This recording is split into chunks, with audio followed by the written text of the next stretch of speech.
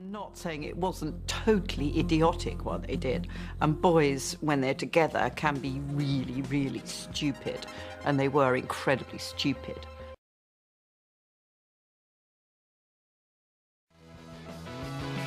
Oh, I know why women like him, absolutely. Women like him because he loves women, and he has loved women in many different ways and forms.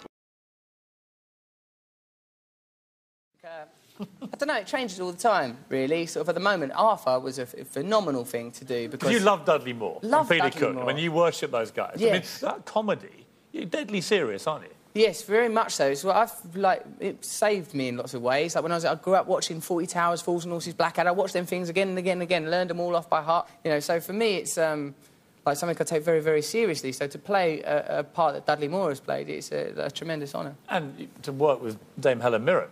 She's really brilliant, isn't she? I'll tell you what's funny about her, though, right, Piers? When you say you're doing, like, in Arthur, which I was, with her, right, we're in the middle of doing a scene, and I'm, like, doing some grandstanding and some showing off and saying something funny, and I look over at her, and it's like a two-shot, so we're both in it. And I'm thinking, oh, I'm brilliant, look at all these things I'm saying. She ain't doing anything, right? And then when you watch it back, there's something about her face, or you'll move an eyebrow, and you only watch her.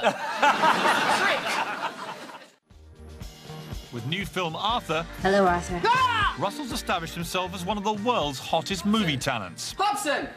Hobson! Hobson! What? Lesbian Simon and Garfunkel, 61st and Park. Look.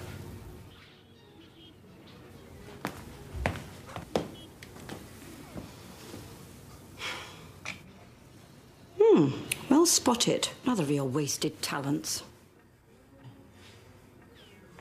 What's your winky?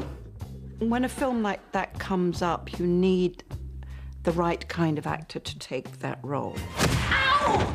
I know that Russell loved and was inspired by Dudley Moore. I'm a bad kitty. Susan, stop it! My bed is made of magnets. Get me out of here! At least something in this room is attracted to you. To take on the role of Arthur, just to fill the shoes that have been made so famous by such a great comedian, that's a challenge.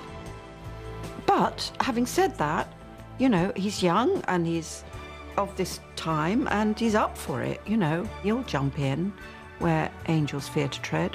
There's one thing we know about Russell, is that he'll do that.